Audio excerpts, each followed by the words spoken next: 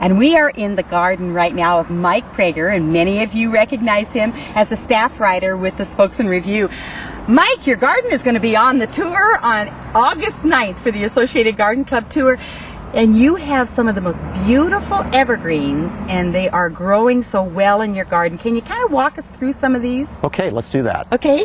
Now, what have we got here? Let's start right here in this nice bed. Down below we've got a type of cedar that grows in Asia, and it's the cedar. And then we've got two types of fir here, and both of them, including the blue one in back, are from the Southern Rockies. That blue looks like a spruce. You're saying that's fir? Yes, that's a fir, and it's closely related to our native noble fir here that grows at a higher elevation. Beautiful. And of course...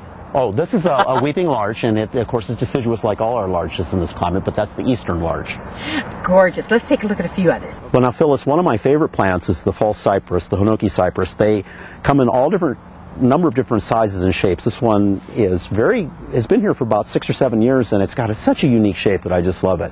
Now, it's closely related to the one with the gold variegation on it on the outside. That's a little taller version of the same type of plant. Phyllis, here's another example of the false cypress that I really like with the yellow variegation, and I like it especially up against the burgundy purple of that shrub. In the backyard, I've got another one of the Middle Eastern cedars that is a very kind of bluish white that's called snow sprite that we'll take a look at. Well, Phyllis, here's one more I've got to show you. This is a spruce. It's called papoose, and it stays small like this for a long time. I'm telling you, folks, if you want to see some beautiful evergreens, you need to come and visit the Associated Garden Club Tour August 9th. Thank you, Mike. Beautiful garden.